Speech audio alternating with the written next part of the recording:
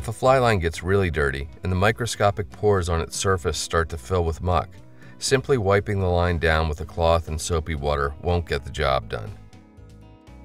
If your line is not floating the way it should or has become more difficult to mend, this down-deep dirt is most likely the culprit. Although not absolutely necessary, it's a good idea to complete stage 1 of the cleaning process prior to performing stage 2. So at the end of stage 1, leave the line in the bucket as opposed to putting it back on the reel. The key to a good stage 2 cleaning is to use a microabrasive cleaning cloth that will remove pore deep dirt but not rough up the surface of the fly line. RIO's Wonder Cloth is specifically designed for this purpose. Just fold a Wonder Cloth around the fly line and begin stripping the line through it and into the second bucket. Reorient the Wonder Cloth occasionally to use different parts of the cloth.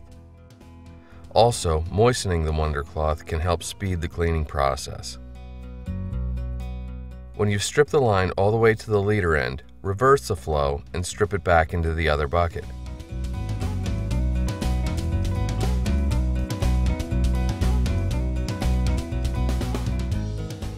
If you're still seeing dirt coming off onto the cloth, keep repeating the cycle until you are pulling the line through clean. One of the great things about RIO Wonder Cloths is they can be thrown in the laundry with a load of whites and be used over and over again. Now, if you've kept the order of things correct, the line should go back on the reel without getting tangled up.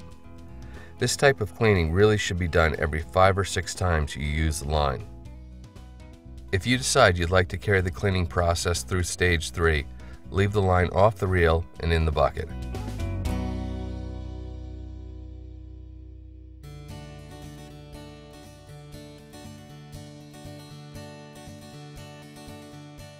Stage 3 is as much about applying a finish to a fly line as it is about cleaning it.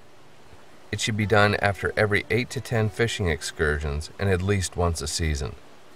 Again, it's a good idea to perform stages 1 and 2 before moving on to 3.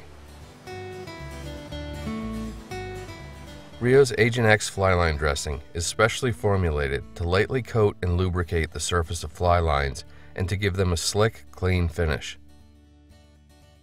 It works extremely well for this final stage, but it should only be used on floating lines, not with full sinking or sink tip lines.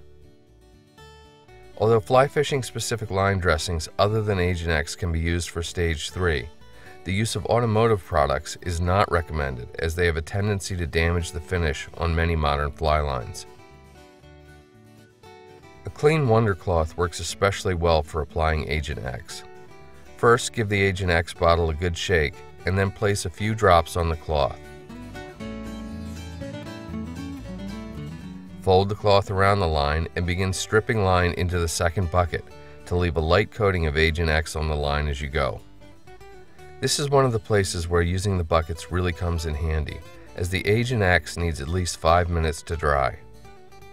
If the line was placed directly on the floor or ground before the Agent X was completely dry, the line would invariably pick up dirt, dust, grime, and pet hair, all the things you're doing your best to get rid of. When you reach the tip of the line, once again place it on the outside of the second bucket where you can easily find it later. If you have the time, allow the Agent X to dry for a full 24 hours to get the most benefit from it.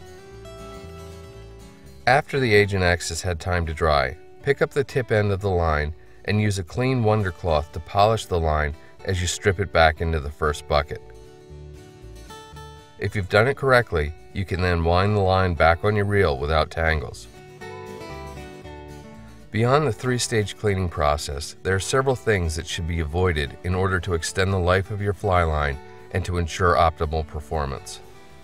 Sunscreen, insect repellents containing DEET, and aerosols will cause all modern fly lines with PVC coatings to deplasticize or dry out and crack prematurely. Avoid having your fly line come in contact with these products at all times.